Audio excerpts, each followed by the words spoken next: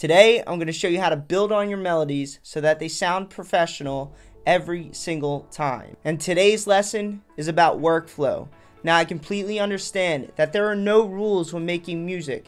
However, if you want to finish professional sounding songs consistently, effectively, and quickly, you're going to have to follow a disciplined workflow to get those songs done. Building a song is just like building anything else. For example, if you're baking a cake, you get all of your raw ingredients, throw them into a mixing bowl, mix them up, throw them in the oven, and then you ice the cake when it's done baking in the oven. Making a song is no different than this. If you do things like add EQs and compressors to your instruments before you even have an entire arrangement, that's a lot like icing a cake before you even put it in the oven. In other words, it makes no fucking sense. So today, I'm going to show you how to take this guitar melody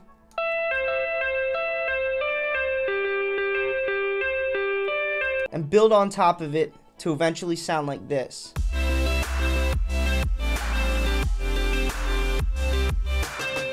So if you noticed, that guitar melody is always the center of attention. No matter how big the instruments around it are, that guitar melody stays amazing, fun, and uplifting. So I started out with this guitar melody. All you have to do when you start with a melody is harmonize a bass line, because then you build the chords on the bass line. Alright, so we have a bass preset, sounds like this. And now I'm going to harmonize with this melody.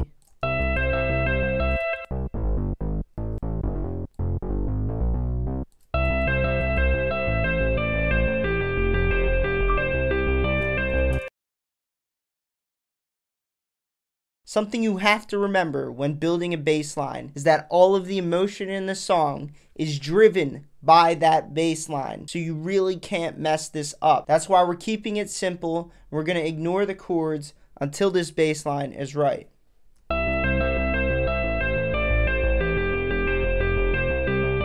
So now that we have a good bass line, we can start working on the extra harmonics that are going to be in the chord layers. So let's get working on the chords. So when I'm building these chords, I'm constantly making sure that I'm not taking away from the energy of the melody. If these chords have too many notes, it's going to take away from the energy of the melody. If these chords are too overpowered, it's going to take away from the melody. So I'm going to keep these really tame, and they're not going to move around too much.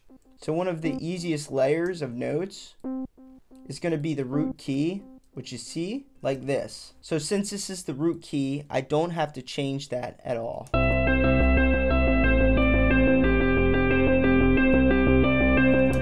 And it sounds good like that. So now I'm going to harmonize with the bass line, and it's going to sound really good because it's going to be really chill.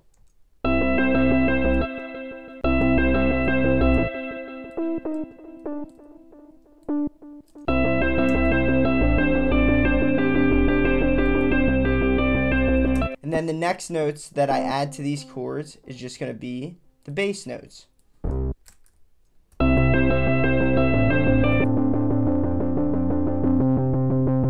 So we notice now the chords sound a little bit empty. So what I'm going to try to do is squeeze another layer of notes in there. And these notes are going to be the easiest notes to add because all I'm going to do is count 7 semitones up from the bass line. This is a concept that we learn in the EDM bootcamp. If you have a good melodic bass line that sounds good, all you do to get chords is just play the math game. So we already added this line. That's the root key. That's easy. The next line of notes is going to be 7 semitones above the bass line.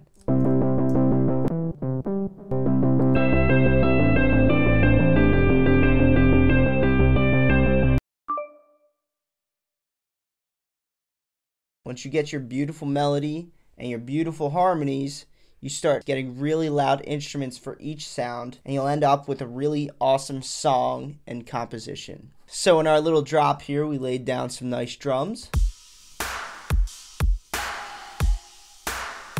Then we brought in our guitar lead.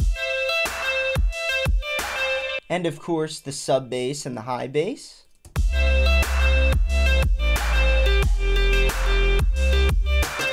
And we filled in the gaps with these nice big chords here.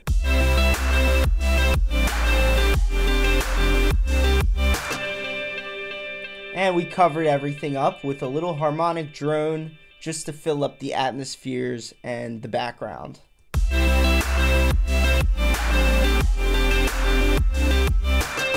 So if you want to learn how to design these sounds, I have 3 new sound design videos getting added to the EDM Bootcamp. Come join me in the EDM Bootcamp by clicking the link at the top of my description. I really can't wait to see you there. I'll see you next video.